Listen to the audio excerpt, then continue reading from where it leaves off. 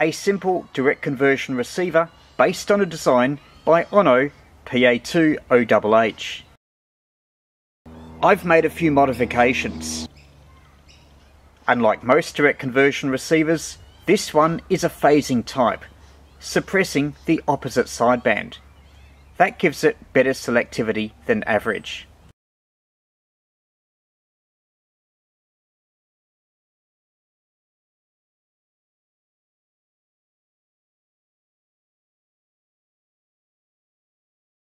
The thing about it though is it's still very simple, using almost entirely discrete transistors.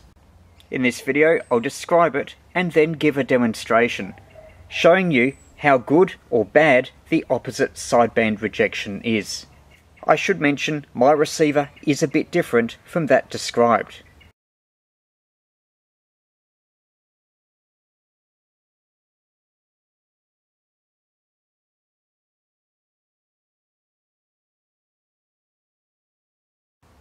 Ono's receiver was based on QRSS, receiving ultra-slow speed Morse code.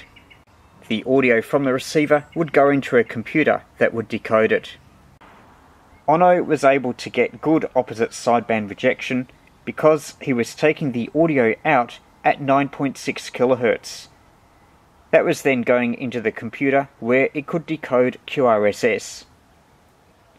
The opposite sideband rejection was good because only a narrow audio bandwidth was required. That's not the case here. Here I'm taking the signal out as ordinary audio, where you might have between 300 and 3000 Hz. Because I'm using a similar very simple audio phase shift network, there will be differences in the ability of it to reject the opposite sideband across the audio spectrum.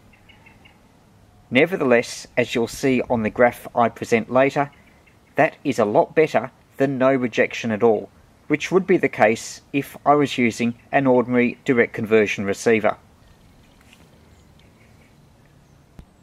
To accommodate the audio output, as opposed to the 9 kHz output, I've changed a few component values from that presented in the original design. More detail on those later. The whole receiver spread out on a tray. On the top left you can see the variable capacitor. That is used in conjunction with a 7.2 MHz variable ceramic resonator oscillator to provide coverage of the most used part of the 40 meter amateur band. Not as stable as a crystal, but it's good enough for casual listening. For the audio stage, I'm using a discrete transistor design described in a previous video. That had a bit too much gain, so I've got a series resistor to try and tame it down. There is only one inductor in the entire receiver. That is a 4.7 microhenry RF choke, which in parallel with a 100 picofarad capacitor provides some selectivity on 7 MHz. I've got a few turns of wire wrapped around it to provide signals from the antenna socket. The first two transistors, and I'm using BC548s in all cases, is an RF preamp. The signal from its output is split into two with this simple RF phase shift network.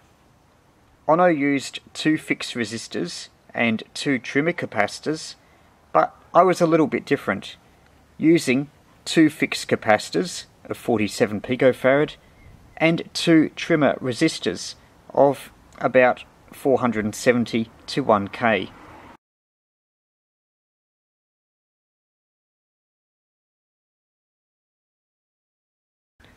Trim pots are a little bit easier to get and cheaper than trim caps, hence my choice.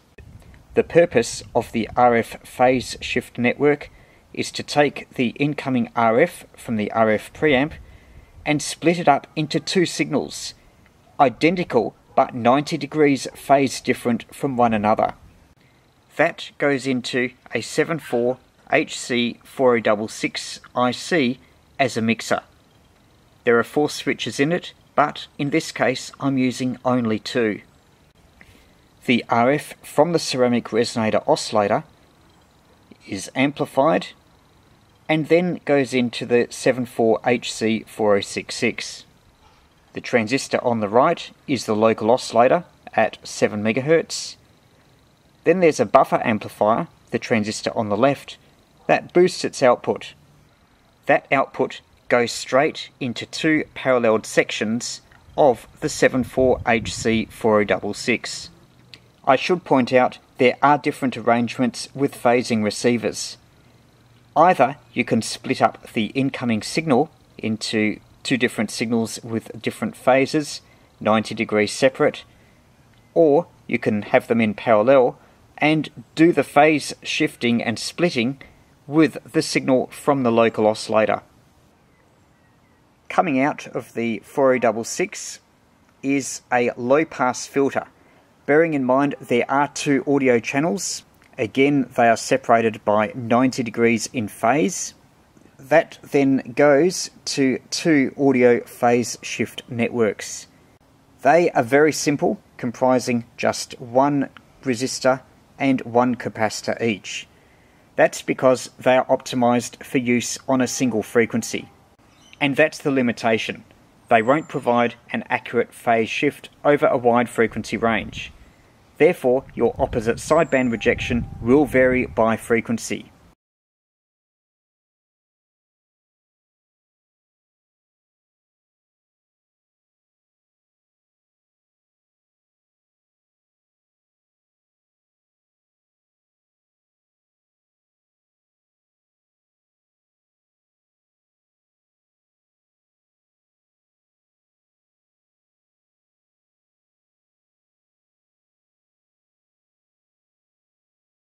That filtering offers some attenuation, so there's amplification. Again amplifying both channels, one transistor for each. I should point out the collectors of both these transistors are connected together. The audio, now combined, is taken from them. That's now a single signal. But because of the audio and RF phase shifting, the unwanted sideband is more or less cancelled out. Because the audio output level is still low, the signal is fed to another audio amplifier stage before going to the main audio amplifier. That drives the speaker.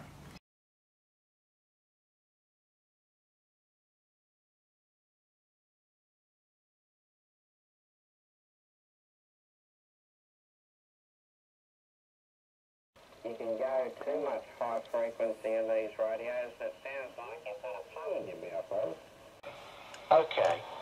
So how do you make the low end? How do you make the low end sit correctly? Explain to me. Here's a demonstration of the rejection of the opposite sideband. We're tuning 7 MHz, around 7.2 or a bit above, so there's some AM shortwave broadcast stations.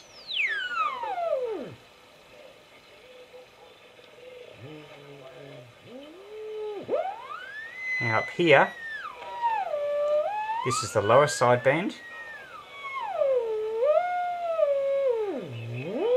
Note its level. And we'll tune through the 0 beat. And here's the upper sideband. So the upper sideband is still apparent. It's not a true single signal receiver. That requires a bit more attention to the audio phase shift. Needs to be even over the entire audio range. But as you can hear, and we'll tune to the lower sideband again, there's a dramatic attenuation. Very different to a conventional direct conversion receiver where both sidebands would be at the same level.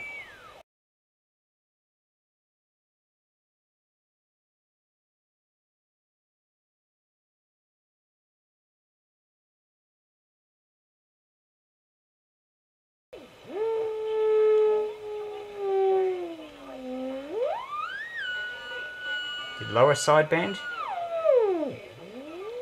upper sideband.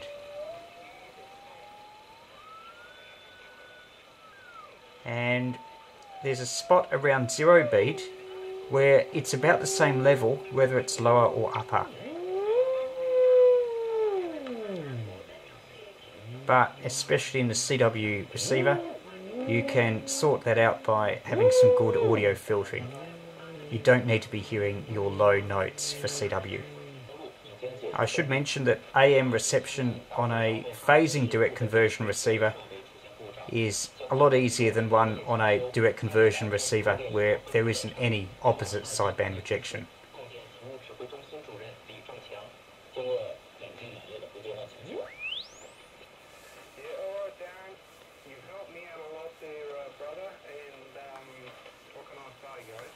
Well, no problem at all. Pleasure is mine, Glenn. Pleasure is mine, and keep enjoying, that's what it's about. And, yeah, we'll speak again, my friend. QSL? Sideband 73, ZL2SDX VK3YE. Oh, there we are, Frankie. VP2 MNI is ZL2 Sugar Delta X-ray.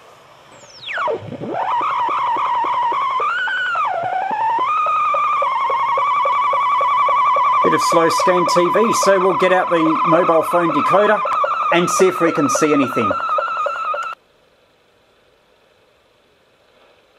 I'm like a child. I get that cheeky little smile on my face when I fire it up, John.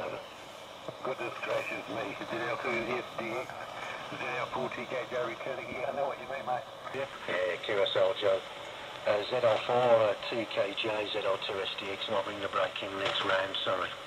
Yeah, and that's all it is that's V8. That V8, you know, grunt or whatever. Yeah, it just makes me smile, you know. The technology's moved on from the old 60s, 67 Mustangs. They're beautiful.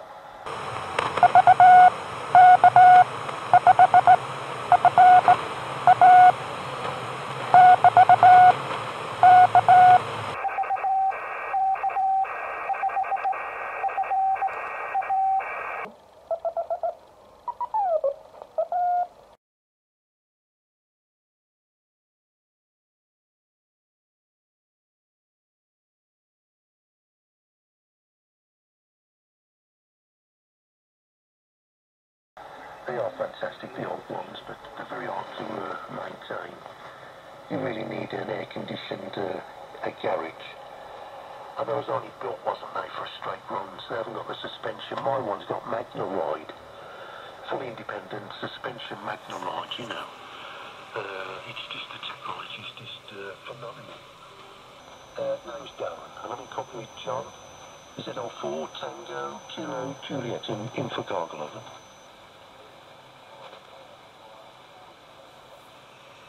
Yeah, it's Victor Kilo 4 Alpha, sorry. Yeah, g'day Corey, how you doing, mate?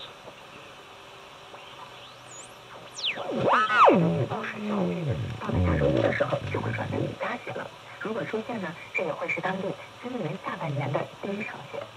好了。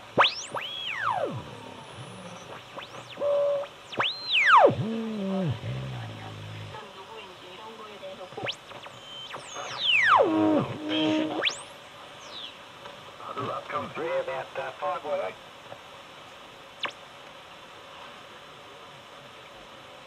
Okay. Yeah, Corey normally comes in every now and again, good lad. VK4 KA. So there we are. So, yeah. So, what's your Lexus, John?